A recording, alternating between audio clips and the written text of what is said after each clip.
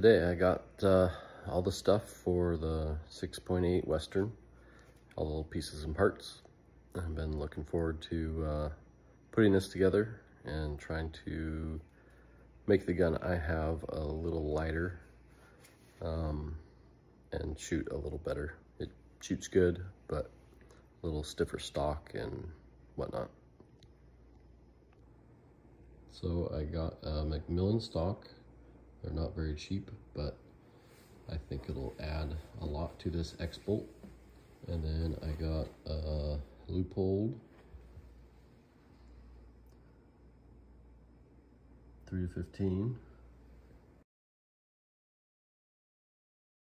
Then some covers, the magnet ones, those I really like, and some rings. And I'll be putting this together and we'll see how it turns out. So I just weighed the gun. It's 12 pounds right now. That's with everything. And a lot of it is this scope. It's an Arken. They're nice scopes. I have nothing wrong with them. They are just a little heavy, and I'm trying to make this gun a little lighter. So hopefully I can achieve that with some of these features. And the stock I chose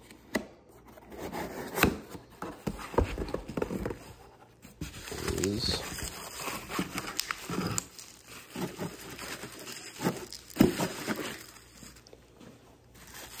they don't have carbon fiber, but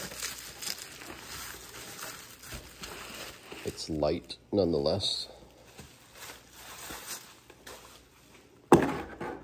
It only weighs, it says 31 ounces, but it weighs on the scale more like 1.7 pounds. So has swivel studs, which are okay. Not my favorite, but there's not a lot of options for the X-Bolt. So.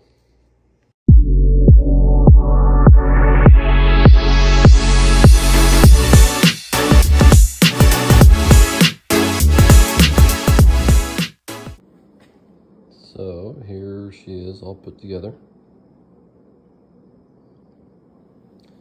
I think it looks pretty good. And I weighed it and it lost 1.5 pounds. So not a lot, but it's something. I'm happy with that. It feels more balanced and more comfortable to carry. So I won't complain.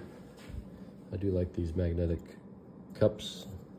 They're waterproof. There's a little O-ring right there. Where I live in Oregon, it definitely helps with the rain because we get a lot of rain. And I like this little push button instant open, which is always nice. So I decided to bed the action. I was going to use some 2-part. And I got it all taped off. And then I'll put some on there and then clamp it down and let it dry. It should help with the accuracy too. The compound has had enough time to set.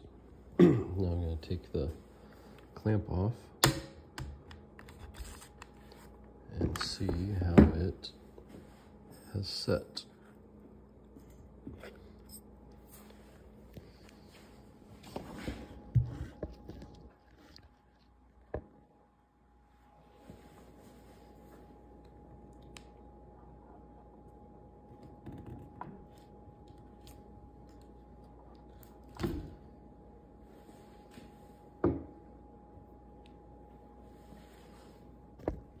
And then I'll clean up the spillage, and then it should be ready to go.